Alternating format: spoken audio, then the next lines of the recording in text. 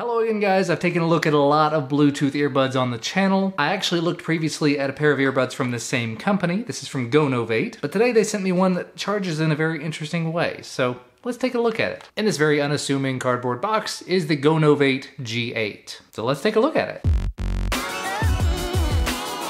So inside the box, you've got a little card that tells you about entering pairing mode and how to charge it. You have a full user manual with an overview. You can see on there the charging port, the multifunction button, the microphone, and the LED, how to charge it, how to use it, and you get a little indication there as to how you actually charge the thing that makes it kind of unique and fun. LED indicator information, how you'd wear it, saying you can wear it in either the left or the right ear, which is nice. And you can actually pair two devices to this, which I am a big fan of. There's also some package content information over here, some battery life, so it has 4.5 to 5.5 hours of music playback at 30 to 40% volume. Warranty information, it has a 12-month warranty, all kinds of good stuff in there. And of course, last but certainly not least, you get this nice little case here with the headphone inside, the earbud inside.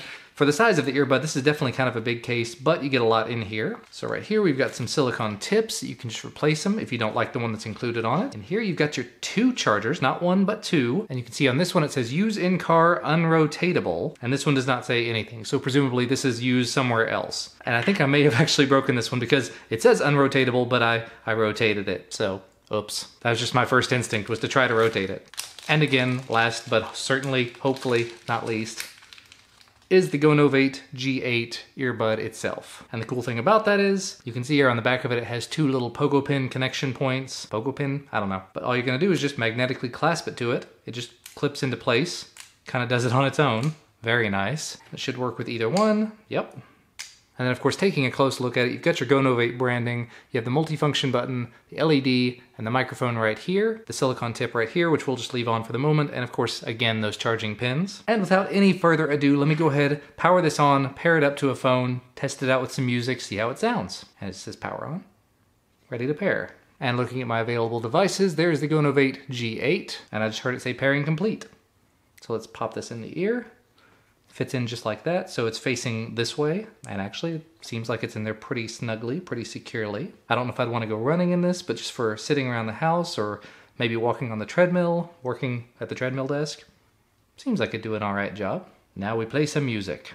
It's got good sound quality right out of the gate, and for something of this size, it's kind of surprising. It's putting out a lot of sound. That is maxed out though. I'm not seeing anything on here about turning the volume up or down, so presumably it's all controlled from your phone, but it is Bluetooth 4.1, so if you have two devices, you can technically pair them both, which is cool. Talks about receiving phone calls, answering and hanging up and rejecting, power on, power off, all that fun stuff, but nothing about actually turning it up. But it's a lot of sound, I will say. Let's try it the other ear, and that's a pretty good fit too. And if it's not a great fit, they do, again, have those two additional silicone tips you can switch out. I'm gonna have to turn it down. It's actually kind of hurting my ear. And actually, for the size, it's putting out a decent amount of bass. I mean, because it's in the ear, it's able to hit a little harder. That's kind of cool. But it hits the high notes really nicely. And onto some classical music, very nice. Yeah. I mean, all around, this is a very nice sounding earbud. It's probably not gonna help much, but we'll go ahead and try to see if you can hear it. But I can actually hear it from here, and I have it all the way turned up. So there you go.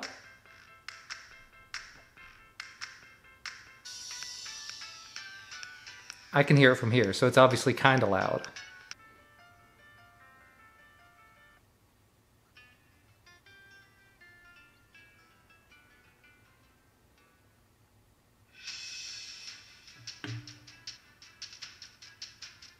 And because several of you guys have asked about the second device and pairing these things, what it says to do is actually to turn off Bluetooth on your first device and then go through the pairing process again and turn Bluetooth back on the first device and restart, and it'll connect to both. So I'm gonna go ahead and pair this up to my second phone. We're now ready to pair, and we're pairing on the iPhone, and it's paired. Turn Bluetooth back on the first device, and actually it says it's connected already. I didn't have to restart anything. So let's just see. So I'm gonna start playing on one.